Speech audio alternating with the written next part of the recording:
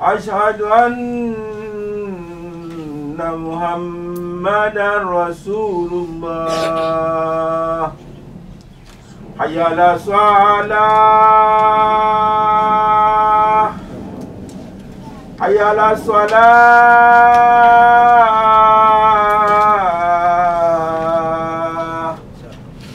حي على الفلاح، حي على الفلاح.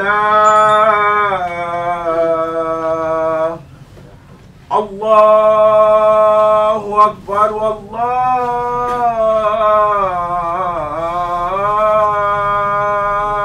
أكبر. لا إله إلا الله.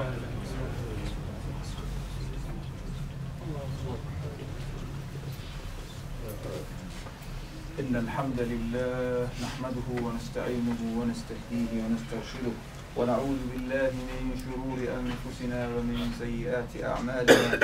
من يهده الله فلا مضل له ومن يضلل فلا هادي له.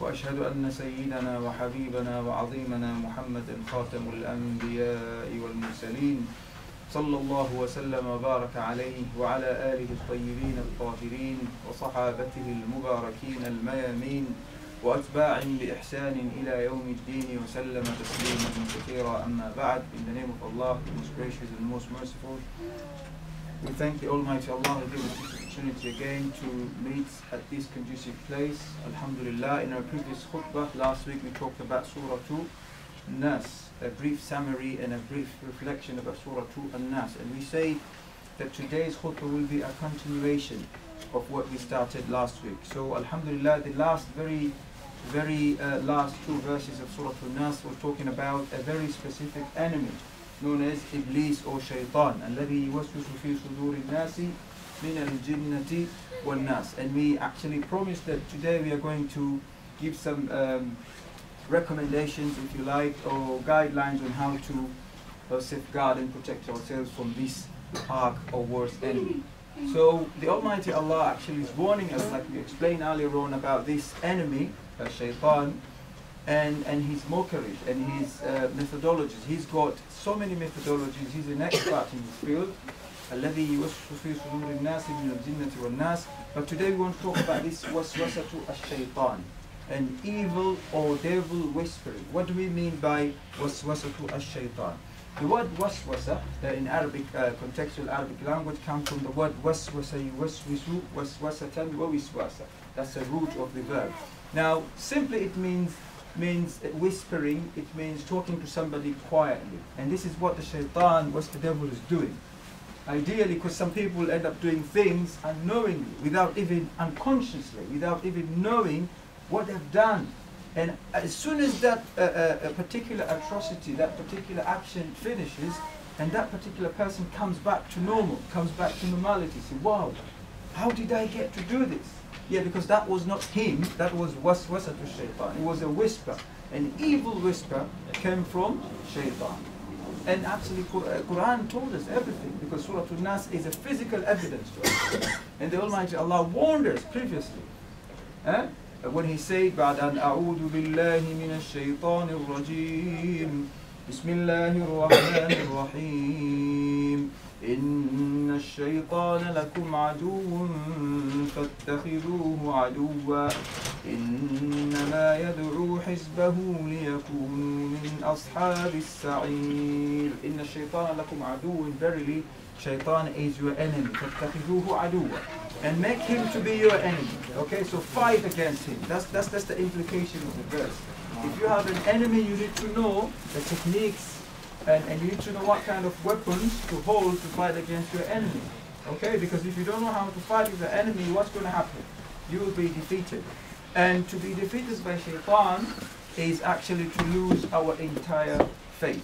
So, waswasatu shaitan, as we said earlier on, can happen. The whisper from the devil can happen in so many things. It could be in form of the waswasa, could be about some aspects of religion. For instance, someone who might start asking some vague and doubtless questions. okay, so I believe in Islam. Does it really make sense to be a Muslim? Does it really make sense to have a God that you don't see? What kind of this religion? If you start asking this kind of vague questions, you better talk to yourself and say, well, I need to scrutinize and assess myself now. What's happening in me? Because some of these vague questions come along sometimes in your mind.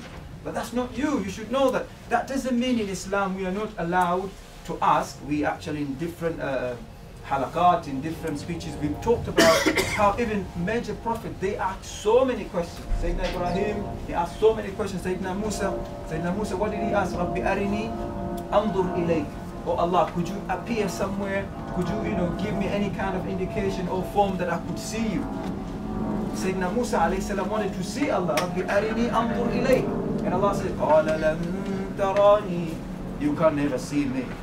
Can't see me. ولكن انظر إلى الجبل. Look at this certain mountain. فإن استقر مكانه فسوف تراني. If you see it the way it is, فسوف تراني. You might. You see, Allah didn't say you will see me, definitely. No, فسوف تراني. But that doesn't mean that as Muslims we are not allowed to ask questions. Yes, we are allowed to, ربي أرني كيف تحيي الموتى. Sayyidina Ibrahim asked, show me how do you give life back to death. How do you revive people? Sayyidina Ibrahim asked this kind of question. So we are allowed, but there are some questions which are not human questions. These are devilish questions. And this is a whisper from Shaitan. How did I come to exist? How did I come to exist? Okay. So what is the origin of this God? Why do we actually have to worship Him? Who say that? Of course, Allah said in the Quran, worship me, ana rabbukum al-a'la. Sorry, innani ana Allah, la ilaha illa ana fa'budni, Surah Al-Taha. So why do we have this kind of constant nagging evil thoughts and evil things? This is what we call waswasatu shaitan. So this whisper from shaitan, and it's good that our children are here today, could come in different forms. It could come actually in another form. The thoughts, it could actually come in actual acts of worship. For instance, we know that within the salah, or maybe you're fasting, you'll be praying here, but within your salah, you'll be thinking about evil things. And that is waswasatu shaitan. Evil things. Did I put ablution wudu or not? Was my ablution complete or not? Is it the first rak'ah or the second rak'ah? You see, because the devil, shaitan, is trying to play up with us, with our mind, with our attitude. This is called waswasatu shaitan. Am I purified or not? When I come out of my house, did I take a ghusl? Did I clean myself? Am I purified or not? Waswasatu shaitan. It could be fasting, for instance. You want to provide zakah, you want to provide charity. I don't think this particular person deserves this amount. Should I give him this type of amount? No, I think I'll do it tomorrow. Waswasatu shaitan. The whisper from the devil could come in different form. Not only that, it could be the constant negativity about other people. You see, the way we view about other people. I think I'm the only righteous Muslim on earth. I think my methodology is the authentic methodology, and the rest of the people are deviated from the proper path. This is waswasatu shaitan. We have some Muslims who think that way. You see, people they don't even actually, what's the word? They don't even socialize with fellow Muslims simply because they believe their methodology, their way of belief, their way of life is better, and it is the accurate way of worshipping Allah other than other people. So they will say, I will never go to that mosque. That mosque, oh my God, that mosque I will never go there, because I want to go to my mosque whereby I trust the Imam. In our mosque we know our methodology is the right methodology. You see now? As if me and you have granted that paradise already to us. Well, you don't even know, you're not even sure whether you will get it or not. You will even smell the smell of paradise. We don't even know. May Allah make us among the people who will be actually dwelling and living in paradise. But this kind of waswasa, this kind of evil feelings, ideas and ideology, this is part of what the waswasa to shaitan. Now, how does it happen? How does waswasa to shaitan happen? How? Yeah, it happens in one particular formula, because Allah told us in Surah in Quran that when the previous prophets were preaching and reminding people about the message of Islam from darkness to light, these people who are actually worshipping their objects and their idols and everything, they used to see, what they used to do is perfect and correct things. So what does shaitan does? تزيين الأعمال فزين لهم الشيطان أعمالهم.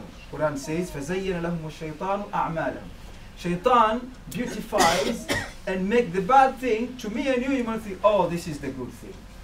And to other people say, oh my God, why is he doing that? Look at child grooming, for instance. You see, in natural, in common sense, a human common sense, you wouldn't actually groom a small child of maybe 6, 7, 9, 8 years old. In a new human nature, you don't think that way, right? But when shaitan kicks in, when the whisper of shaitan kicks in, you'll see a human being turns to animal, even more than animal. We turn so brutal, more than animal. You see someone is grooming someone who is like 2, 3, 4 years old. And you ask yourself, subhanallah, how does that happen? How does that actually happen?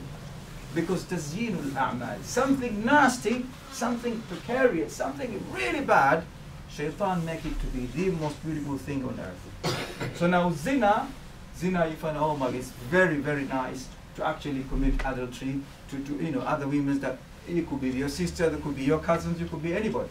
Someone's sister is your sister in Islam, isn't it? Stealing, transgression, you name it, alcoholism, intoxication. In their actual sense, they are bad things, and we know that. But when shaitan kicks in, when shaitan intervenes, tazyeenul a'mal. Tazyeenul a'mal, he makes the worst nasty thing in front of you to look like they are the better thing.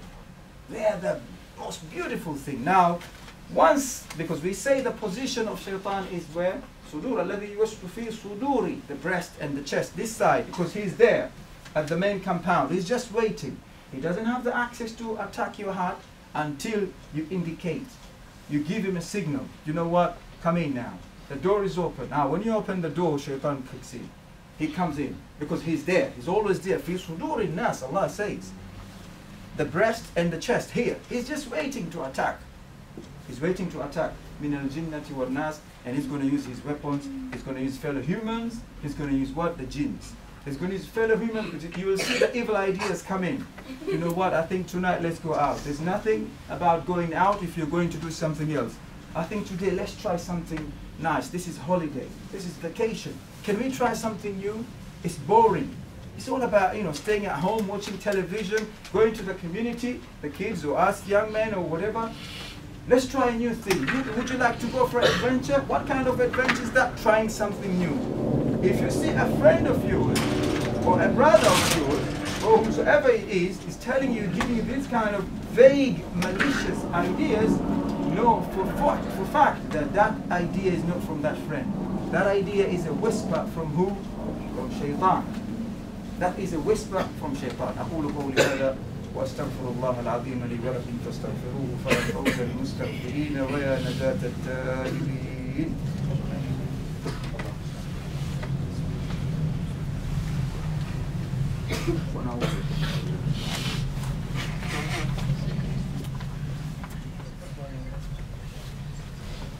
الحمد لله رب العالمين والعاقبة للمتقين ولا عدوان إلا على الظالمين. أحمده تعالى بما هو له أهل من الحمد وأثني عليه وأؤمن به وأتوكل عليه أما بعد.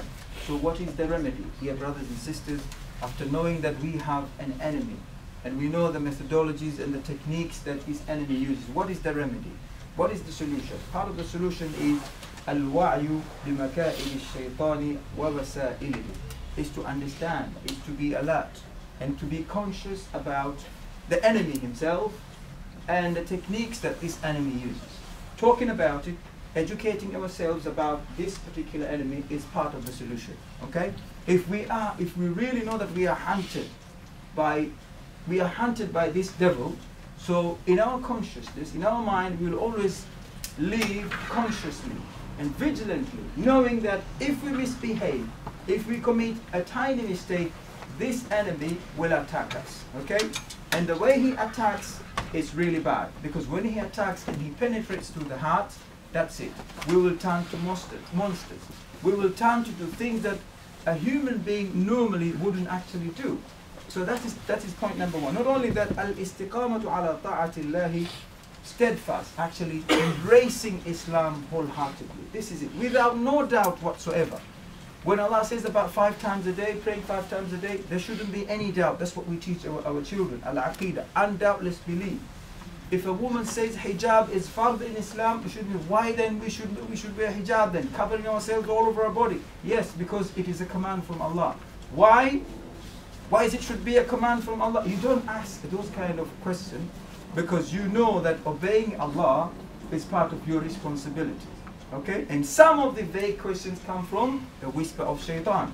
Not only that, al-hifadhu ala al-fara'id wal-iktharu min al-nawafil. Part of the solution is for us actually to be committed to al-fara'id. Things which are obligatory to us and we should do actually extra. Al-nawafil. Okay? What's going to happen to a student who is always diligent to his master, to his teacher, who always, goes to school on time, he always does the homework, although he has some weaknesses, okay? He has some weaknesses, perhaps he doesn't, pass full like 100 over 100, or maybe 80 over 100, but this particular student is so diligent, he has so much effort. What's going to happen? He does extra, perhaps he remains at school after, after school, he shows the teacher that he wants to understand, although he has some problems, some difficulties. What's going to happen? Even the teacher will be lenient to the student. That's a common sense, it's an example. Okay, the school won't fail that particular student if they see the effort and everything. Likewise to Allah. If we do the al-fara'id, the obligatory part, the prayers, the zakah, shahada, no doubt whatsoever, and we try to exceed it with some extras, Allah will always be lenient to us. Allah says, وَإِنِّي لَغَفَّارٌ, and why not? وَإِنِّي لَغَفَّارٌ لِمَنْ تَابَ وَآمَنَ وَعَمِلَ صَالِحًا ثُمَّ اهْتَدَى. And I am the most forgiving. Of course, He knows that we will always commit sins and evil. So the paradise is not there for us just because we are Muslims. No, because we make effort. We ask for it first. We make effort, and inshallah we are not perfect. We'll always keep on doing mistakes and evil and everything, but we are here for you. We are doing our lovely best. We are doing our best, and Allah is up to Him to grant a paradise to us or not. We can never ask that question. Why? Why didn't Allah give it to you? That is part of the whisper of shaitan. You can't ask the Almighty Allah why. Allah says in Surah Al-Anbiya, لا يسأل عما يفعل. لا يسأل. Allah is not being questioned, and nobody has the right to ask Allah, why did you create me a man? Why did you create me to be a woman? Why did you make me born in England and not in Brazil and not in Zanzibar, not in India? Why? What kind of vague, silly questions are here? Are these? But this comes from who? From shaitan. Part of the solution, al-iktharu min al-du'a'i wal-tasbihi wal-istighfar. Seeking refuge and seeking protection from Allah wholeheartedly and on daily basis. On daily basis. You see, we have adhkar, we have these supplications on each and everything. When we wake up in the morning, what do we say? In the way we begin our day in Islam, we have been taught by our beloved Prophet ﷺ on how to begin our day, how to spend our day, how to go to bed, how to eat. Bismika Allahumma amutu wa ahya. Before you even sleep, you say, in the name of Allah, amutu wa ahya. I die. The meaning of the word amutu means I die. When you sleep, literally means you are dying. You don't know anything. You don't know what's going to happen to you. You have no guarantee that you're going to wake up tomorrow, next day. So you say, oh Allah, I put my body and my soul to your hands. Amutu wa ahya. I die now, which means I want to take rest now. Wa ahya. And in your name, if you give me back the second ticket of coming back to life, wa ahya. I want to come back to life in your name. That's why you say, Bismika Allahumma. In your name, Allah, I rest now, I die, and perhaps I will get the second chance of waking up tomorrow morning. There you go. You sleep, what do? Al-isti'adha. We say we have we have a worse enemy here who is hunting us all around us. What do? You seek protection. That's what the Prophet used to do. That's what he used to do. Surah Al-Ikhlas 3 times, Surah Al-Falaq 3 times, Surah Al-Nas 3 times. A massive protection, a very, very big protection to us. Even if Shaitan wants to send a fellow human to actually, to corrupt us, to use his whispering, but if you have a strong weapon, if you have strong protection, that Shaitan, it won't be easy for him to attack. Yes, because he doesn't have the access, he doesn't own us, he is a creature. إِنَّهُ لَيْسَ لَهُ سُلْطَانٌ. Allah says in the Quran, إِنَّهُ لَيْسَ لَهُ سُلْطَانٌ عَلَى الَّذِينَ آمَنُوا وَعَلَى رَبِّهِمْ يَتَوَكَّلُونَ. He has no power, he has no authority to who? على الذين آمنوا, the true believers. Not على الذين أسلموا. Just because you were born Muslim, I'm Abdul Karim, I'm Sabri, I'm Mohammed, Aisha, Salma, Fawzi. No. على الذين آمنوا. Remember the meaning of faith. The belief, and we need action. إنه ليس له سلطان. Allah says, declared openly. He has no power, no authority at all. And himself, he confesses and say, Inna ibadi laysa laka alayhim sultan. Allah says to him, Inna ibadi, my true slaves, my true believers, laysa laka alayhim sultan. You have no power to them. No. You will delude and corrupt some of them. The ones that, the people that give access, they open the doors to you, definitely you can attack them. But the ones that actually believe in me, and they put their faith into action, you have no access to them, and you have no authority. So part of the strongest weapon that we have to actually fight and combat and fight against this devil, this shaitan, ikthar al-du'a, seeking protection from Allah abundantly. And the very last point, al-suhbatu al-nafi'ah al-tayyiba. Al-suhbatu al-nafi'ah al-tayyiba and al-muhafadhatu ala tilawati al-Quran. Quran is our protection. Whenever we go, we have to take Quran with us. That doesn't mean you have to carry books, you have to carry, must have everywhere in the toilet. No. You could have a mobile Quran, which means you have to memorize Quran. Memorizing Quran is like making yourself your mobile person, your mobile Quran. That's it. Not only that, as-suhbatul nafi'ah. We have to be selective when it comes to friends and relationships. Yeah, because we say min al-jinnati wal nas, part of the weapons he uses people and friends. So you cannot tell me, oh, I can just take anyone out there, I'll just make him to be my friend. No, Islam doesn't say that. That particular friend would actually turn you to be a nasty person, a monster, okay? And that doesn't mean Islam segregates other people. No, whether he's Christian, he's Jew, he's whatever Hindu, he's an atheist, as long as he's a good person, you can deal with it, that's fine. But here particularly we're talking about having a role model, having somebody you call a companion, a best friend. If a best friend plays gamble, he or she will definitely persuade me and you, or try to influence you in one way or the other to like gambling. And you will find yourself, me or you, will find ourselves from nowhere. You know what? It is haram, but it's okay. I don't play it. But I can go there. You see, that's the khutuwat you say about. That's how you start doing it. You start tolerating the evil, step by step. You start going there and say, but I don't play. I know it's haram. It's okay, but that's none of my business. It's my best friend anyway. It's none of my business. I'm just there to support him as a friend. Oh, there you go. Start your support as a friend. Later on, you're going to tolerate that, and later on you're going to say, oh, but you know what? He's going to try and convince. It's not him. It is shaitan. It is the whisper from shaitan. Tell him, how can you actually abandon or deny something that you never tried? So many times people ask me this question. How you guys Muslim, everything is haram to you, but you've never tried. You've never tried alcohol.